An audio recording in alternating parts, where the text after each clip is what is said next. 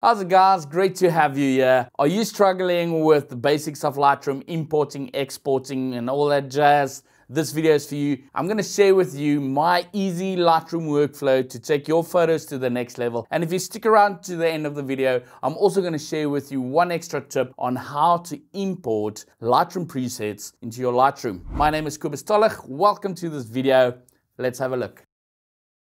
Alright guys, the first thing I'm going to do is I'm actually going to take my memory card, put it in my memory card reader and download the photos. So the first thing we need to do is to create a new catalog. At the moment I'm in a catalog of a previous wedding year, and I highly suggest that you create a catalog for each shoot, which I'm going to show you now. So we're going to go to File, go New Catalog, go to the folder where you've copied your photos into. I've created one that I called YouTube. We're going engagement shoot. It's YouTube workflow in this case. I'm going to say open up, and now I'm going to give it a name, and we're going to say, I'm just going to say YT because I know this is for this video. You can call it whatever you want, perhaps the couple's name or just the bride's name. Go create. It's going to ask me to back up my previous shoot. Maybe in your case you're doing a brand new one and you don't have to do that. I'm in this case just saying skip. Lightroom opens up, and once it has opened, in the bottom left corner we can now go import photos. On the left hand side you go to the location on your hard drive where those photos are in. So in this case I'm going to go to YouTube workflow. That is where the photos are in, and I'm just going to say import. Now I didn't choose like 200 photos or 1,000 photos to import here just for time's sake, but you can do a whole wedding like this, importing it into Lightroom. So once all your photos have imported into Lightroom, guys, I highly suggest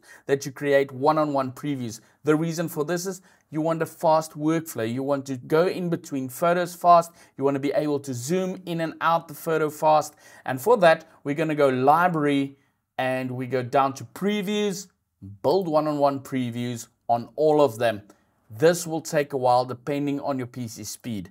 If you have taken 3, 4, maybe 5,000 photos at a wedding, I highly suggest that you do this during the night when you go to bed, because it can take a couple of hours.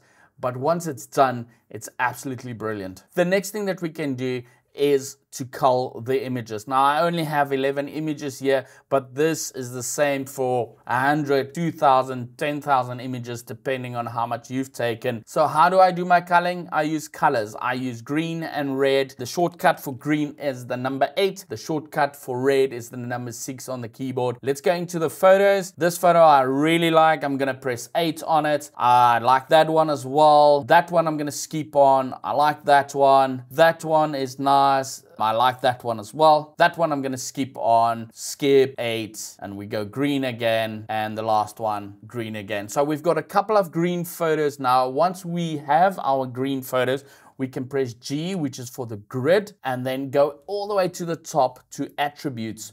Once you're at attributes, you make sure you click on the green over there in the corner. Click on green. Now Lightroom is only showing you the green photos. In other words, the photos that you have chosen. Now when I edit and I'm done editing a photo, I will pick red. That will make the photo disappear. I'm going to show you a quick example. We're going to leave it in grid mode. I'm going to press 6 and that photo is disappearing. What happened to it? It went now to all the red photos, and I'll show you a bit later. I'm going to undo that because we haven't edited that photo yet. So the next step would be to choose your preset. In my case, I'm going to use my KT preset. Pick the KT preset. Once I've done that, I'm going to press Ctrl A so that Lightroom chooses all the photos, and then at the bottom left I'm going to click on synchronize. My synchronizer is now hopped over to the other screen. There we go. And I'm going to actually deselect white balance and exposure, because I don't want white balance and exposure on all the photos to be the same. That we're going to do individually. However, I'm also going to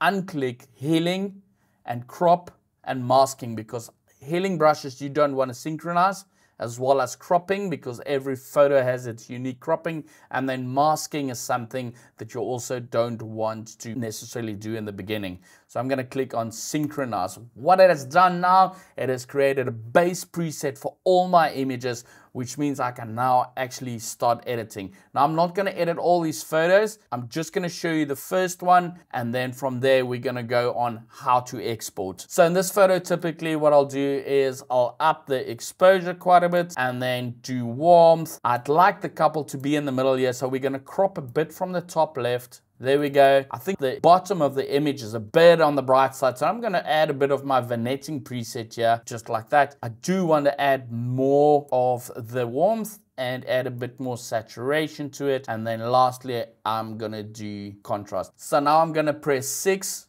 to make the photo red, and it will disappear. What makes this workflow work for me is the fact that I work with colors and that the photo disappears, and it sort of gives me an idea of how many photos there is and what I have edited and what I've not edited. If I, for instance, click on this photo and click 6 again, it also disappears. Now I want to go maybe back to see what have I edited, or I want to go back to the photo. All I do is click G for the grid again, go to the top, click on red first and then the green, and then it shows me the red photos. If I want to see the green photos with it, I just click on green as well and it shows me the red and the green. So once you're done editing, you've selected your red photos and are ready for export, you click on export. Now you go to the top which says export to.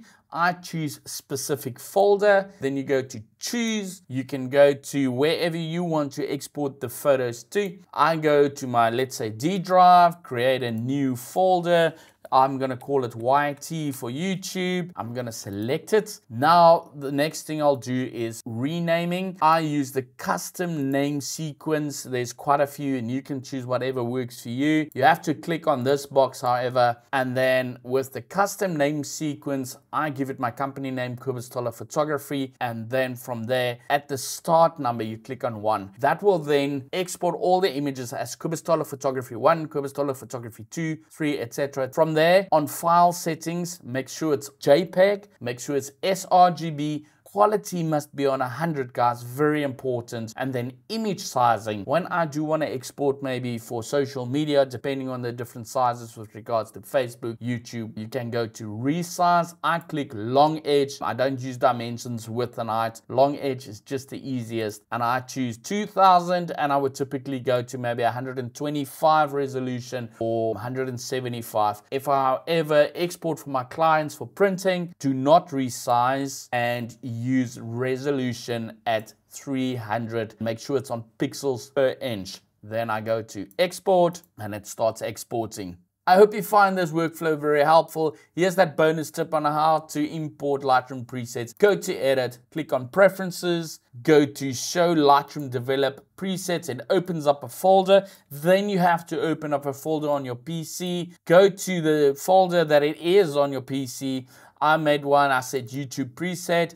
There it is. And now I take the Lightroom preset and I drag and drop it into the settings folder. In my case, it's going to ask me to replace because it's already there. I'm not going to do it now. All you do is drag and drop, then go to your Lightroom. You can close this up by clicking OK. Go to your Lightroom develop module by pressing D. Go have a look. It should be on your left. If you don't see it, don't worry. Just restart your Lightroom. If you still don't see it once you've restarted it, go to user presets. It should be under there. Hope it helps. Thank you for watching, guys. Please smash that like button, punch the subscribe button, and just click on the notification button.